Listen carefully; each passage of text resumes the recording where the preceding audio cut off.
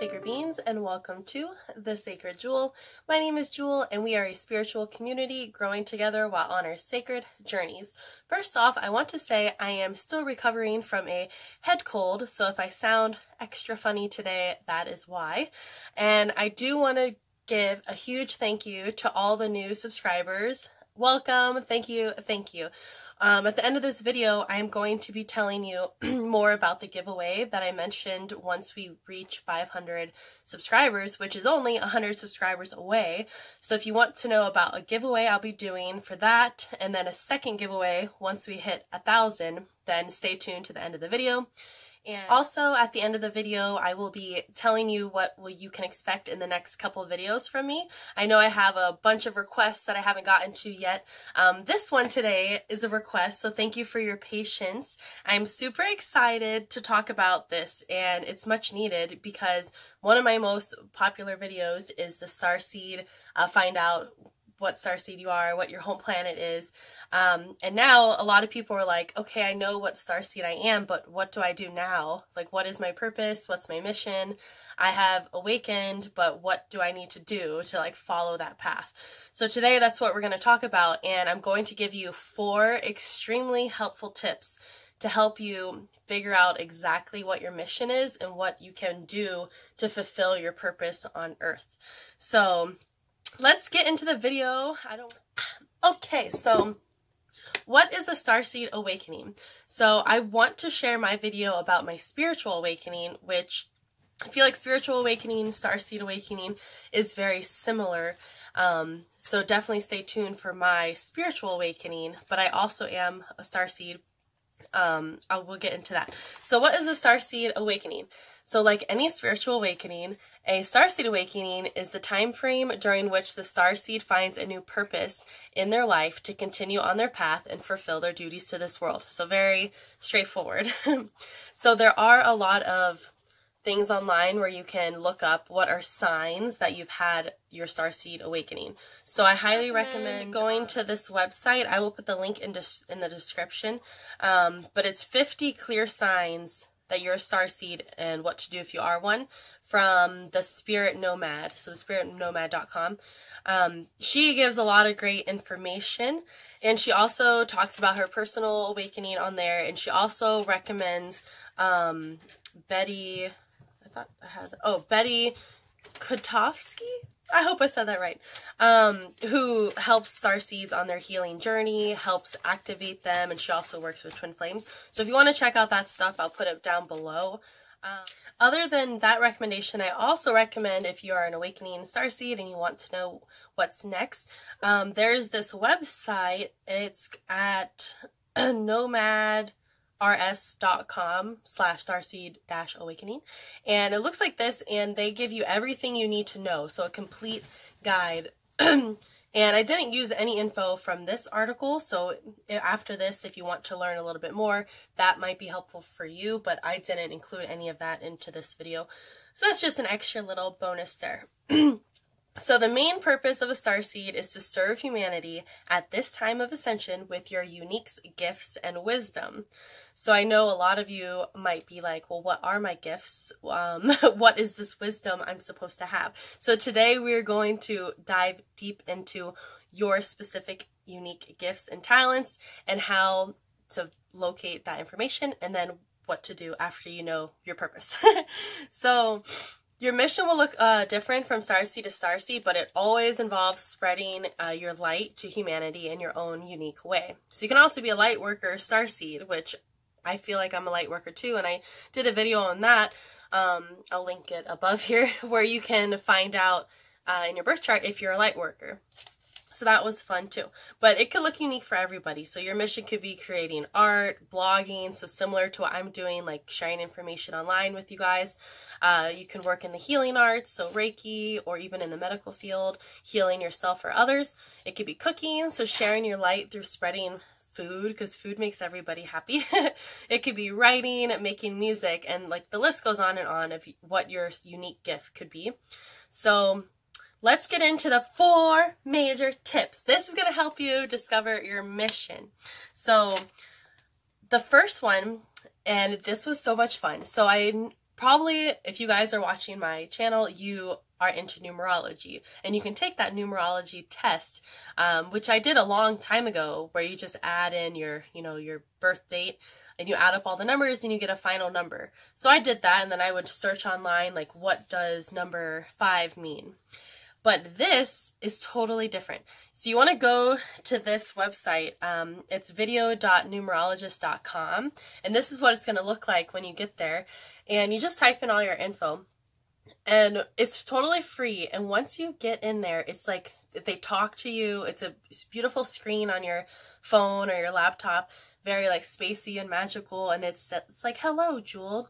Glad you're here. And it gets very deep into what they talk about your life path mission, your expression number, and your soul urge. So they talk about 3 of your numbers. And if you're curious, mine is 566.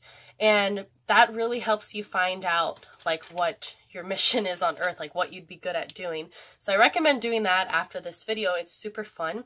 I'll definitely share below what your numbers are. I'm super interested to know. Second point is take my starseed, figure out, if you don't know what starseed you are, which you should know by now if you're watching this video, but if you don't, go back to my previous video, figure out which starseed you are, and obviously you know which starseed you are because you feel it in your heart. You don't have to have somebody tell you you are. You don't have to have any of those markings in your chart in your chart to tell you you're a starseed. If you think you are, and you feel you are, and you connect and resonate with what the meaning of that starseed is, then you are one. It's as simple as that. So, but the tip to find out your mission is super simple. You just Google what your mission is. So I'm going to do a couple examples. So if you align with a Palladian starseed, you just Google Palladian starseed mission, and it's going to show you. So right here, 21 major signs, missions, and more. So of course it says you're a beautiful soul. Alright, so this is what I found online just by going to Google. I'm pretty sure I clicked that typically topical, and right away it says you're here to perform a beautiful mission, and it's as simple as healing and uplifting humanity to get them ready for the golden age, which is meant to start in 2032. Which is debated because I feel like it's going on right now. But anyways, your main mission is to heal and uplift humanity if you're a Palladian. And we're going to get into how to do that. So that's what's coming, and I'm super excited. Another example, if you're an Orion starseed, just Google Orion starseed. And it will show you here, right on the Google, it says help improve civilization's knowledge in the fields of science, ... So it says you have a double mission if you are an Orion. Your general purpose is to help improve civilization's knowledge, so in science, medicine, technology, and then also help people align with their true source of power. So help people align with their higher self. That is super magical. So we'll get into how exactly you can spread knowledge and help people align with their higher self. And then lastly, another example is my star planet, which I still can't say it right because I even looked on YouTube how to pronounce things, which you might be very impressed by another pronunciation coming up here that I worked on. But my own home planet, I don't know if it's Eridanian, I don't know. But anyways, Google them, and right away it says your mission is to negate mind control and corruption. And then I really liked this. I don't like using Quora, because people can put whatever they want on there. But this I found super interesting, and I never find a lot of information from my home planet. So right here it says on Quora, so it feels like their mission is to debunk all lies, cover-ups, and misleading information and misconceptions. So defend the truth relentlessly, and this goes on and on for my starseed family. You feel like your duty is to provide people like with knowledge, and there's another one here. So express past life memories through art. So we'd make good artists, writers, therapists, divine partners. And then lastly, I liked how it said here that also one of their missions is to spread knowledge about the Greek gods and Greek pagan mythology, but to spread the truth. So that's going to be another topic that I will share at the end of this video. But I do want to link the reference to Quora. That info off of there she got from Lyra by, Eva Marquez. So this is the credit, and it says you cannot share this info unless you credit her, which I was going to do in my description, but I just wanted to do it on here real quick. So definitely check out this information by this woman, which if you want to know more about Centaurians, Iridanians, and Lyras. Okay, let's get into tip number 3, which sounds like a super easy one, but it's going to be extremely helpful to find out your mission. So you want to think back to when you were a child, a little lad, and remember what made you happy, like what brought you joy when you were a child and you didn't have society and social media telling you what was the right thing to do or not. So yeah, think back to what you enjoyed doing. For example, when I was a kid, I was always alone outside picking up rocks and like looking underneath the rocks for little bugs and creatures, and I would walk through the woods and follow the trails and just get lost and look for animals. So that really brought me a lot of joy as a kid. And then also writing. When I got a little bit older, like in my teens, I would write like lyrics to songs, like try to make up poems and sing, even though I'm a horrible singer.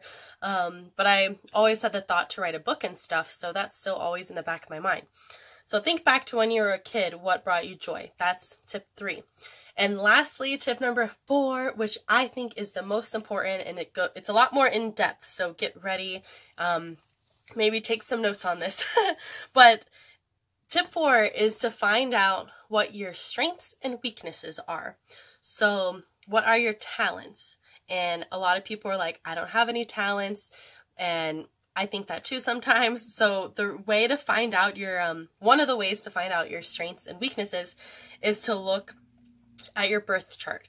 And this is important to know your strengths and weaknesses because it speeds up your process of starting your mission and being active and actively supporting supporting humanity and fulfilling your purpose. So this is extremely important.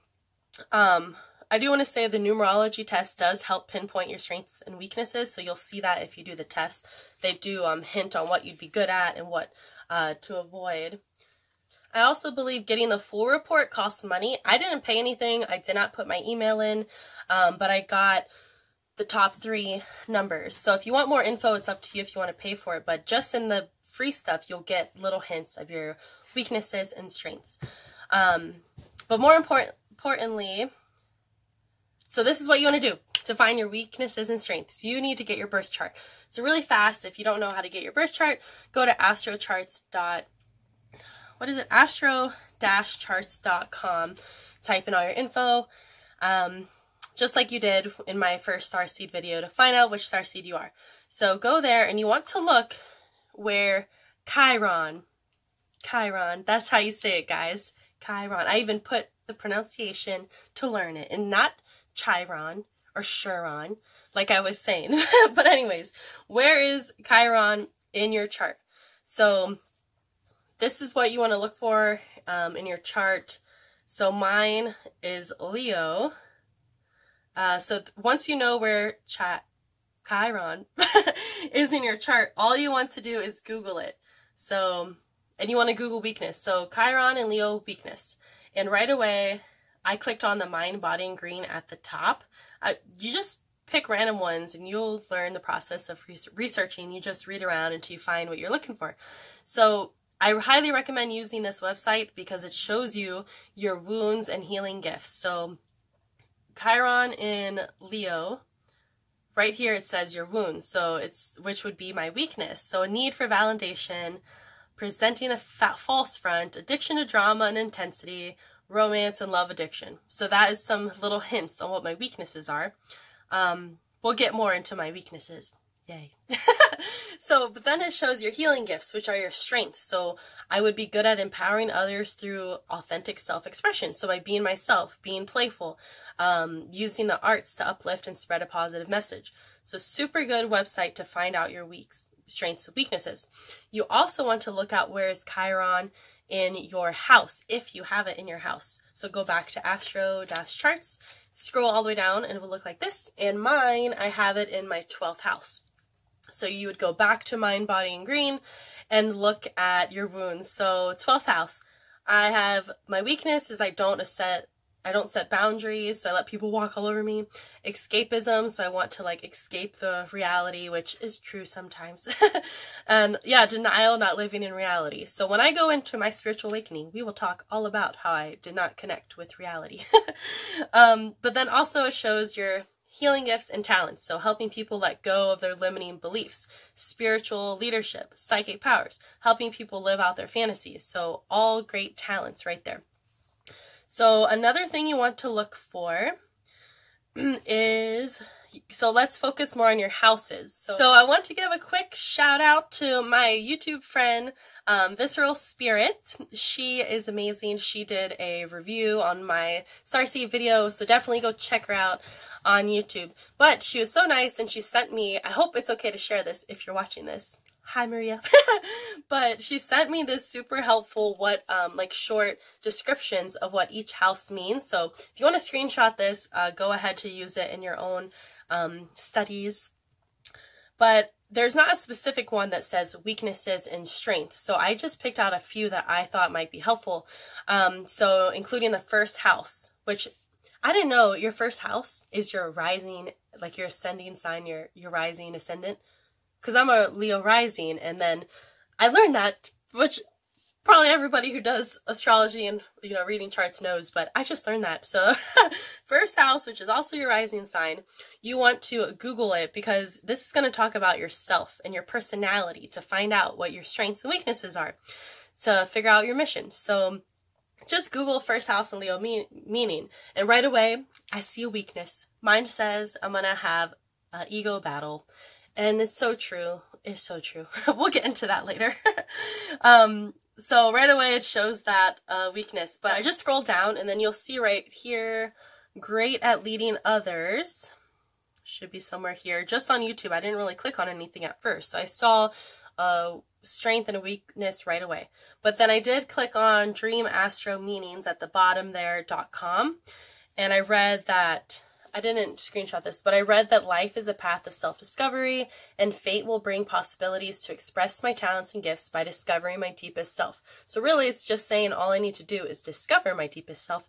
Then I will have the possibility to share those gifts and talents.